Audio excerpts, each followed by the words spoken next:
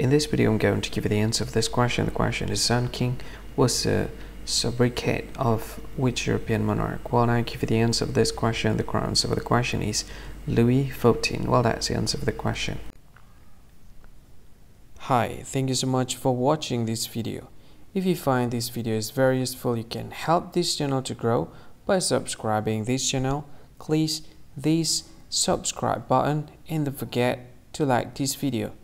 And if you find this video is not really good, or you don't really like this video, or you kind of feel that it's a little bit offensive or something like that, you can click this one, dislike button. You can do that anyway.